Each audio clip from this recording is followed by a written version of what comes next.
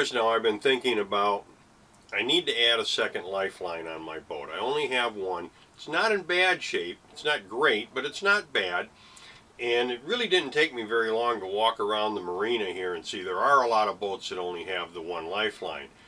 And there are a lot of boats that really need to replace their lifelines. I mean, just look at some of this stuff.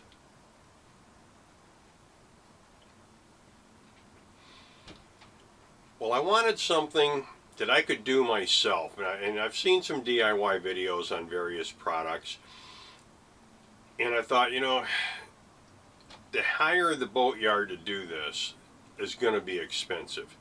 It didn't look that hard to do on the other videos that I've seen and from the websites I went to. Now I started looking around and I found a company, Suncor, and they make a product. Oh, they've got all kinds of stuff. Just check out their website. I mean, all the stainless steel hardware you're going to need for your boat, they've got it. So anyway, I went to them and looked at their product, and they have one that, like I said, designed just for lifelines. Now, keep that in mind. It's for lifelines. It's not for lifting or your standing rig. It's not designed for that, but it is well designed for your lifelines, and it's really easy to put together from what I've seen on the website here. So they're working with me on putting this on my boat, and let's take a look at what came in the package and all the things that go with it. Well, you can see here it's well packaged. I got the cable. They'll cut it to length for you. It's not that difficult to cut if you need to, though. And then, of course, the lifeline kit itself, all of the parts that you need. All right. Oh, and another great thing that they have, you can download their app, and it runs you through how to install everything. It really looks easy, and it should be. But let's see it inside here.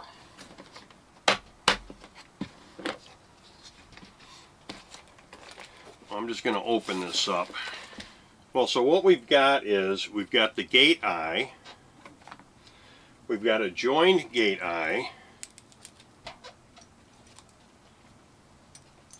2 turnbuckles.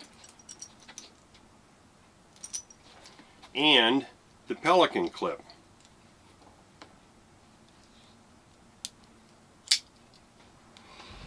And while we're at it here, guys, let's just take a look at how the cable gets inserted. Of course, we're going to do the next video is actually installing this. But it looks nice and easy. Oops. Make sure we don't drop this when we're outside.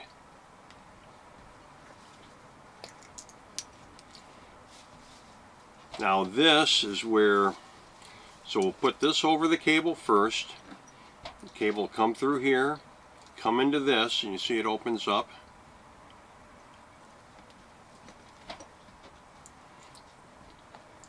Through that, into this washer,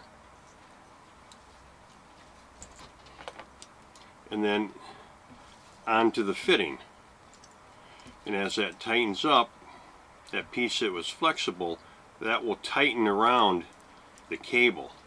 So we'll get that nice and tight, tighten this, and you see we have, let me just get this all the way down here. So you have room if the cable stretches a little bit, or you know, you hit something and you need to tighten it up. Well, you've got room with this fittings to do this. And especially, look at these turnbuckles. This is pretty darn substantial compared to some of the other ones. I mean, the full body on it. And again, you've got plenty of room here. You've got almost an 1.25 inches on each side, so that's 2.5 inches that you can use to tighten things up so that you have a good secure lifeline. And that's what comes in the box. I mean, a one-stop shop for this. No running around trying to figure out what size you need. Do you need this flexible gate? Do you need the gate lock? Do you need the Pelican lock?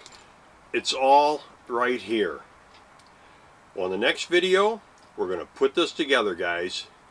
See you there.